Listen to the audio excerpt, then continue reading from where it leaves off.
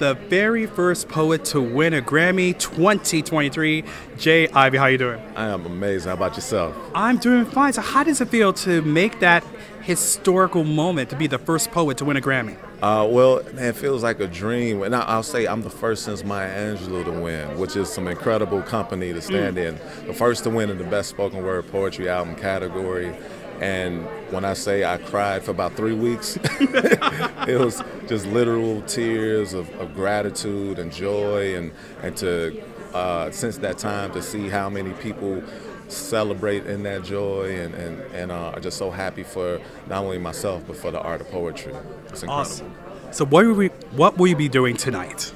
I'm here to share my story. We're here at Grammys on the Hill here in Washington, D.C., our great capital, and I'm here to share my story and help advocate for music rights. There's a lot of imbalance when it comes to the fairness that artists and musicians and folks in the music community receive. So I'm here to do my part and use my voice.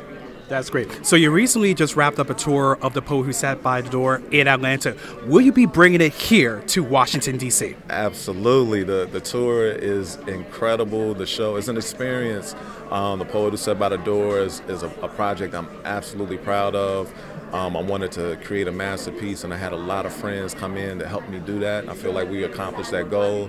So now I get to perform it live with the 11 piece. There's 11 of us on stage. We got the full band and background singers, and Maurice Brown, who's a Grammy winner on horn, and Tari Ture, who's a Grammy winner on vocals, and it's an incredible experience. So I have to bring it to DC. It's a must. It's a must. It's a must. And I can't wait. I wish the show was right now. I know, right? Well, the moment you do, you let us know. Thank you so much. Thank you so much for that. Anytime.